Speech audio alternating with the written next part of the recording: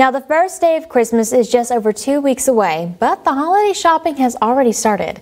Newswatch anchor Serena Davanzo is live with details on how you can get ahead on your shopping. Serena? Well, Tigra, the Debate Wednesday question is in full swing here, as you can see, because Christmas has come early. Here at the Raleigh County Convention Center, the event Believe in the Magic is going on. It is a craft and vendor event. If you look behind me right here, we got under the stage a beautiful ceramic stand where there's beautiful ceramic pieces. And over here we have the Beckley Dance Theater School. Excuse me for forgetting that name. But there's so much going on here. And I got a chance to talk to a coordinator and vendor. Take a look.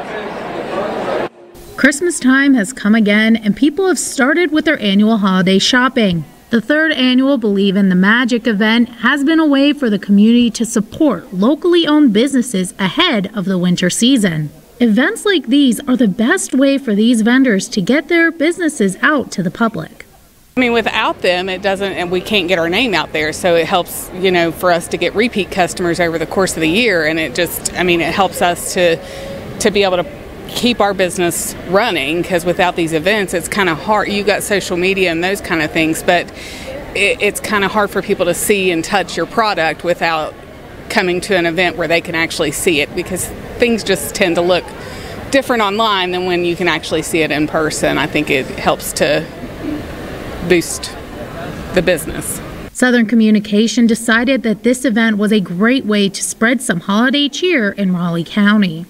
We also host in the spring the Women's Expo, and the thought was brought to us that maybe we could do the same thing for the holidays, and it has been so greatly received by the community in the surrounding area that without their support, we wouldn't be here having this opportunity for everyone to have a Merry Christmas. On top of supporting these businesses, the community can enjoy meeting Mr. and Mrs. Claus, watch performances, win prizes, and more. It's a weekend of festive cheer that supports the community here in Southern West Virginia. And while this event is coming to a close for today, if you haven't got a chance to check it out, you still have a chance, as it's going to be running from 10 a.m. until 5 p.m. tomorrow. So if you want a chance to go check out some local vendors and support our local community, go check it out tomorrow here at the Raleigh County Convention Center. Reporting live, I'm Serena Davanzo.